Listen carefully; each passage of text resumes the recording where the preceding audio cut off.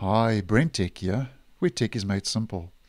The Brave browser has received a version update, which moves us now from version 1.34 up to version 1.35. And also the Chromium platform, which the Brave browser is based on, has also been upgraded to the latest version. Now, as always, to see if you have this latest update, we just head to the menu in the top right, click on About Brave, and if you use the browser on a regular basis or as your main web browser, this update will take place in the background. Now, the latest version to the browser you should be on now is 1.35.100, and the latest Chromium version is 98.0.4758.87. We just click on the version to get to the release notes, where we can see 1.35 rolled out on the 2nd of February 2022. Now, for a version update to the browser, there's quite a little bit going on under the hood. Too much to actually mention in this video to get in depth, as it would take too long.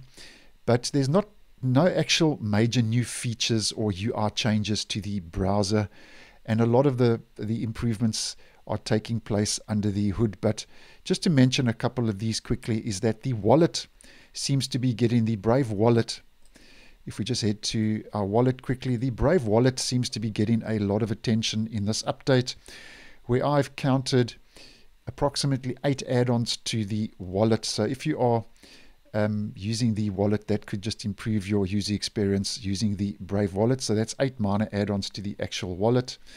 And then there are some other little minor add-ons to the actual browser itself. And then there are 2 security fixes to the browser, the Brave browser. Some minor improvements also again to the wallet. So the wallet's getting a lot of attention in this latest release. And then I've counted 8 bug fixes to the browser itself. So if you've had any problems in the browser, just make sure you're up to date. Then I think the big one to mention here, again with this update, is it's upgraded to Chromium 98.4758.87. And this latest Chromium version is an important, carries some important security fixes, approximately 27 security fixes to the Chromium platform in total. There are 8 high-risk security vulnerabilities that have been addressed in this latest Chromium update as well. There's some medium and then some low vulnerabilities, but just check you're up to date, because it does address 8 high-risk vulnerabilities, and 27 security vulnerabilities have been addressed in this latest Chromium update. So that's more or less what's new. So if you'd like to check out in depth, just click on the version number and you can check the release notes out more in depth for yourself. But just to sum up again, the wallet gets a lot of attention. There's some minor add-ons, security fixes, some improvements, bug fixes, and then that all-important upgrade to the latest Chromium version, which carries 27 security fixes. So I hope you found this video useful.